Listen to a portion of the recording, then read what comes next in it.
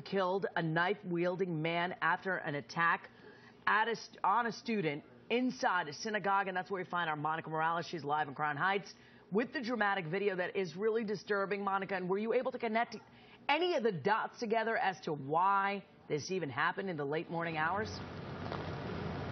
Yeah, they're still investigating, but we know that he went in there looking for a book, possibly a Bible. That's all we know, Suki, and they came back with that knife. And then there was this confrontation. I want to tell you the police released a picture of the knife. It is a 9-inch knife with a 4-inch blade. I want to show you the scene behind me here, though. The detectives all over Eastern Parkway here, once this van moves out of the way, they say they were forced to shoot in self-defense inside that synagogue. Detectives taking over Eastern Parkway here at the Shabbat Lubavitch World Headquarters Synagogue. Police say 49-year-old man stabbed a 22-year-old Israeli student inside the synagogue. They are looking live here, and there was a standoff. It was caught on videotape. Take a look. Stay away from my knife. Stay away from the knife right now, man. I'm not. Are you gonna arrest me? Hello.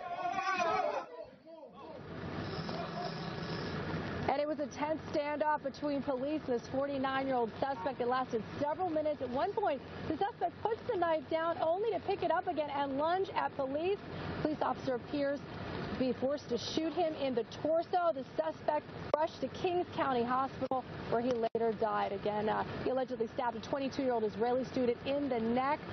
Again, Suki, like you were asking, the cause, the motive, that is still an investigation. Back out here live, we're being told the student that was stabbed underwent surgery this morning, and he is in stable condition at the hospital. This is a developing story. As soon as we get more information, we'll bring it right to you. For now, we're live in Crown Heights. Monica Morales, 611 News. Obviously, more questions than answers this morning. Monica, thank you. It is 7.